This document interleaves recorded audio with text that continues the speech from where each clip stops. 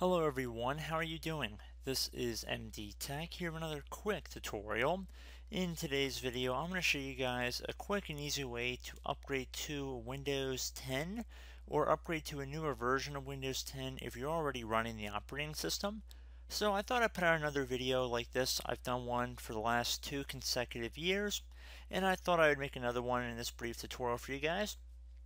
And this can work, like I said, for people who are upgrading from Windows 7 or perhaps an earlier version of Windows, or people that are just looking to update their Windows operating system without having to go through Windows Update, which isn't always the most reliable method, or it's at least not the fastest method in my opinion at times. So we're going to jump right into it, and we're going to start by opening up a web browser here. It doesn't matter what web browser you choose to open up. And I might include a link to the Microsoft webpage you're going to be downloading this from in the description of the video.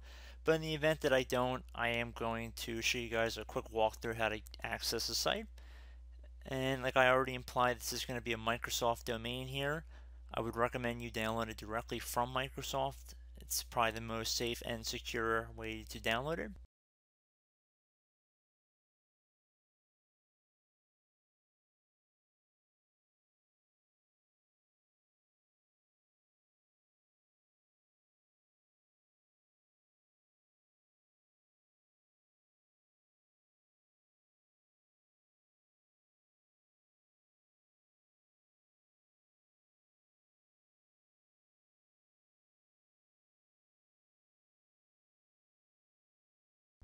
And you want to navigate over to Google, and into Google you want to type in Windows 10 download, and you want to search that up.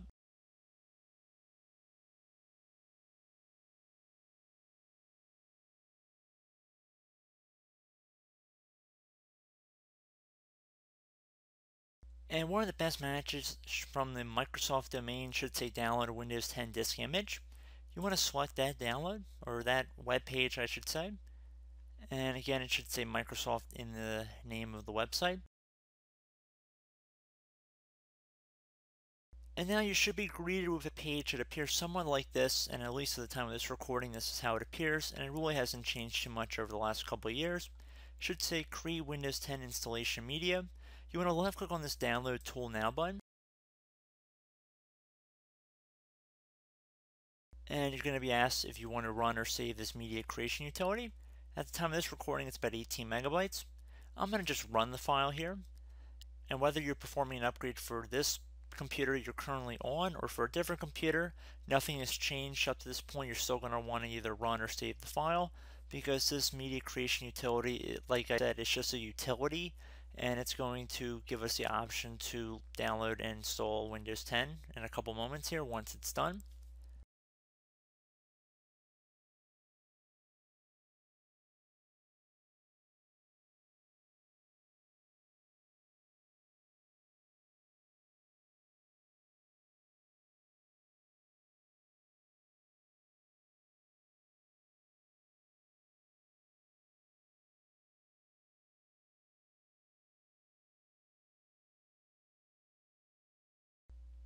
And once it's done, you might be prompted for a user account control window. You want to select yes, and we can minimize or close out of our web browser at this time.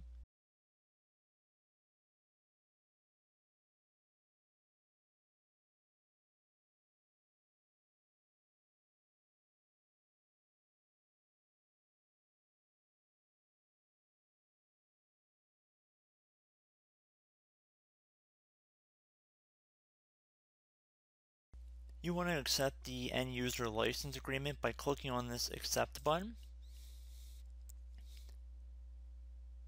Should say getting a few things ready.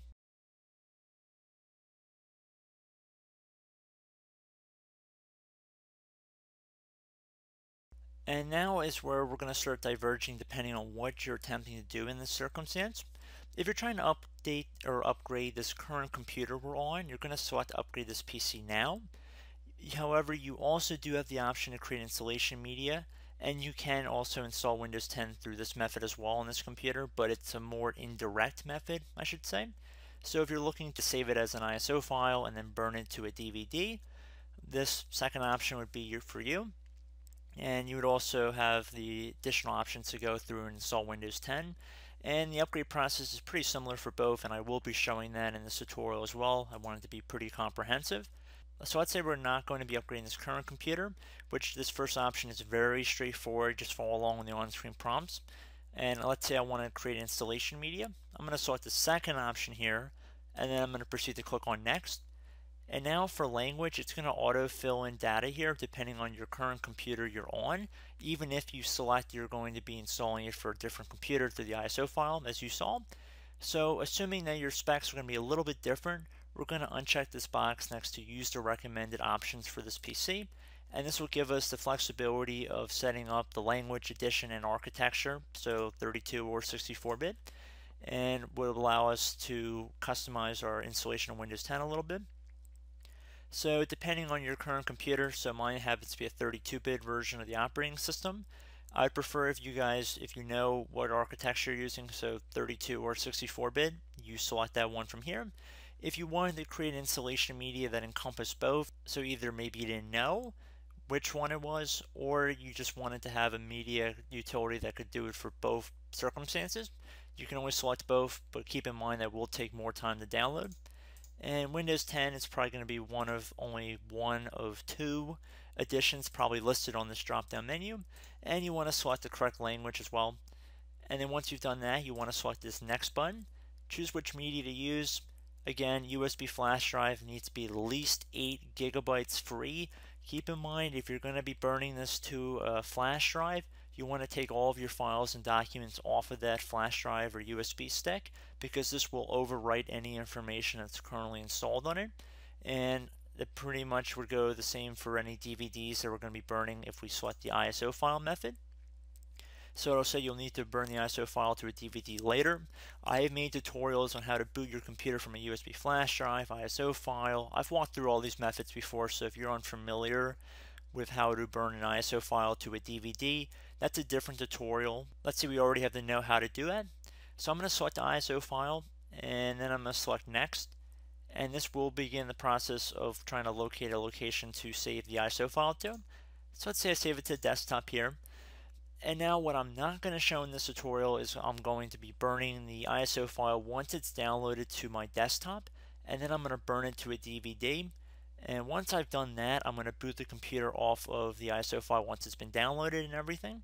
And if you were using USB flash drive method, it should do it automatically. You don't actually have to burn it to anything. So the flash drive method is pretty ideal, and everybody has a USB flash drive nowadays that should be bootable. And like it said, it has to be at least 8 gigabytes free. And if you're unsure how big it was, you can just open up the start menu, go underneath computer by left clicking on it. And if your flash drive was plugged into your system, it would say how much space was in it next to hard disk drives. And you want to look for something that said flash drive, USB stick, something along those lines. And it would tell you how much space is currently available. And of this total number, that's where you want it to be at least 8 gigabytes. So, like I said, this does take a while to run. It will download to the desktop where I saved it to, and then I'm going to load it onto a DVD. I'm going to boot the computer from it, and then we're going to conclude this part of this tutorial, and then we're going to move on to the actual installation of Windows 10. So stick around, and I will be right back.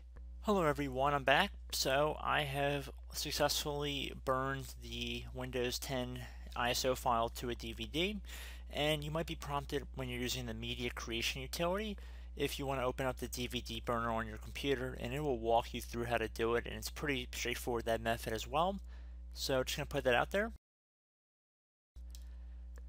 And now we can see underneath Windows Setup, we want to select the correct language, the time and currency here, as well as the keyboard or input method.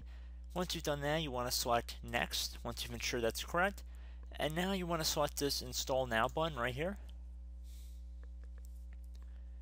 And now this will take some time, so just be patient.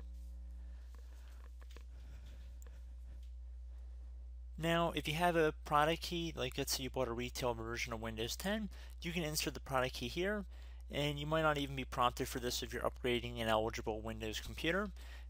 However, if you do not want to install with a product key at the moment, you can just select I don't have a product key, and you can continue with the installation. So if you just want to select that, you're more than welcome to.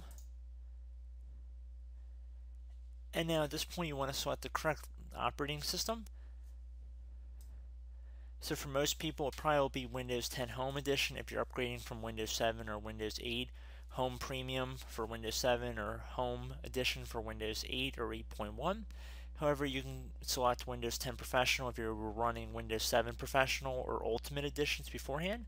So once you made your selection, you would just select this next button right here.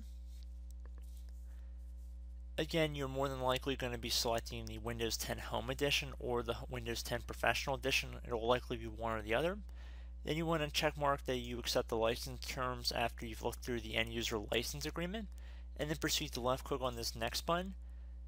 And now we have a couple options here. Like I said, if you wanted to upgrade your computer, select the first option, which will install Windows and keep file settings and applications. The file settings and applications are moved to Windows with this option. This option is only available when a supported version of Windows is already running on the computer. And the second option underneath is to just do a basic clean install of the Windows operating system. So it'll say the file settings and applications aren't moved to Windows with this option. If you want to make changes to partitions and drives, start the computer using the installation disk. We recommend backing up your files before you continue. Since this computer is a clean slate, I'm going to select custom. However, if you're trying to upgrade your computer, you can select the first option. And now, depending on how many partitions you have set up on your computer, there might be multiple drives listed here. You want to select the one that is more than likely going to be the largest on this list, will be your main hard drive. Some people have backup drives for partitions. So I only have one listed here, so it's very easy for me to pin it out. And if there was a file type, it would be NTFS or something along those lines. In my case, it's blank. But you want to make sure you're selecting the correct drive, and there really should only be one or two perhaps listed here. And keep in mind, if it's showing a drive size in megabytes, you're going to have to convert that to gigabytes. So if you have a 512 megabyte backup, it's not as big as a 25 gigabyte drive. So you'd have to consider that 1024 megabytes is 1 gigabyte, if that makes sense. So I'm going to select our only drive here again, and then I'm going to select next at the bottom. And this will begin the Windows installation process, so you have to be patient. This will take a couple moments because it is not only going to be installing Windows, but as well as installing updates through the process. So you just want to be patient, and I will be right back.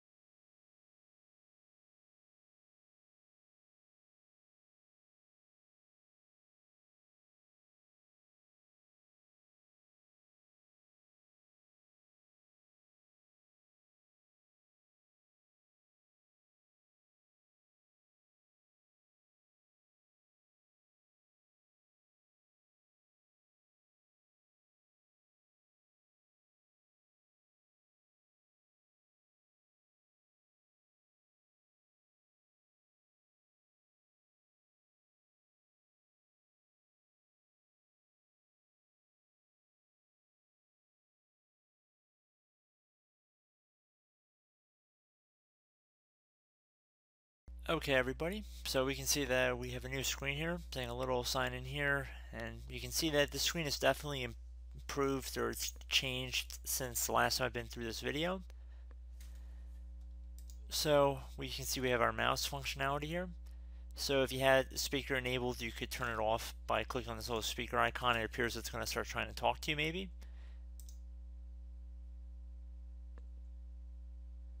So again, just want to be patient here.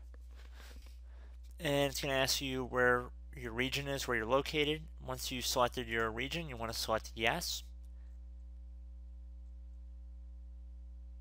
You want to select the right keyboard layout. Scroll through using the scroll right here. Select yes. If you don't want to add a second keyboard layout, just select the skip option.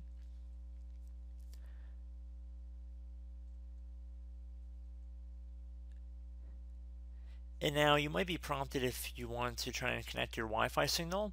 Since I'm in a virtual environment, I believe it automatically is going to connect me, so I'm not going to have to worry about that.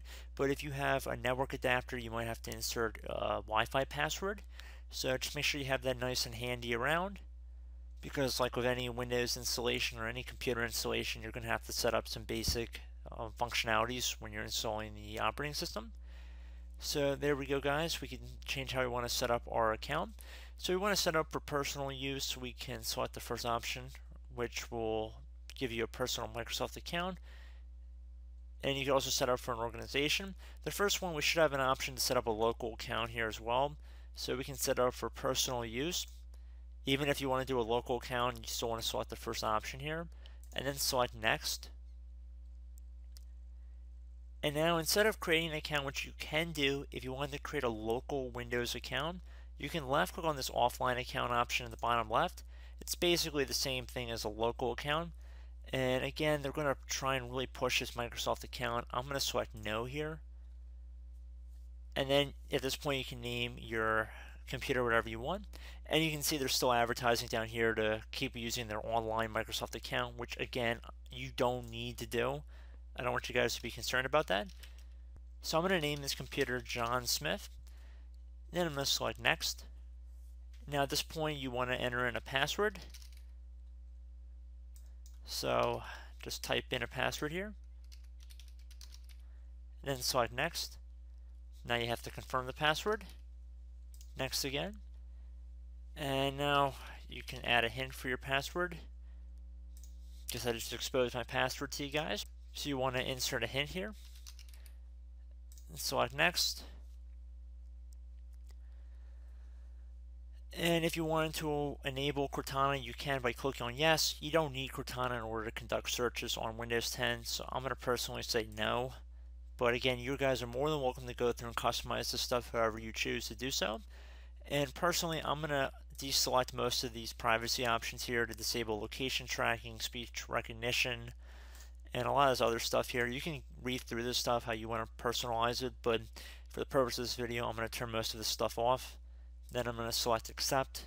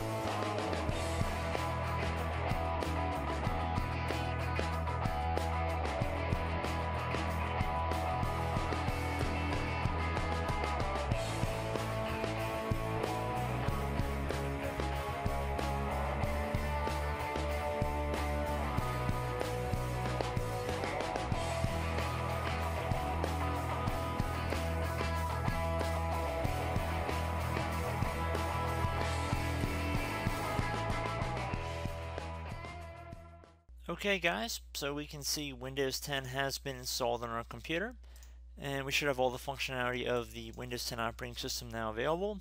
Now if you didn't insert a product key, I would recommend that you try and get that taken care of. However, it shouldn't hinder any Windows Update functionality, and there's only some minor visual effects for not activating your copy of Windows 10. So then at this point, I would recommend start saving everything to your computer, and you guys should be pretty much good to go. So there we go guys, Windows 10 has been installed on our computer, everything should be here. And as always, thank you guys for watching this tutorial. I hope I was able to help you out, and I look forward to catching you all in the next tutorial. Goodbye.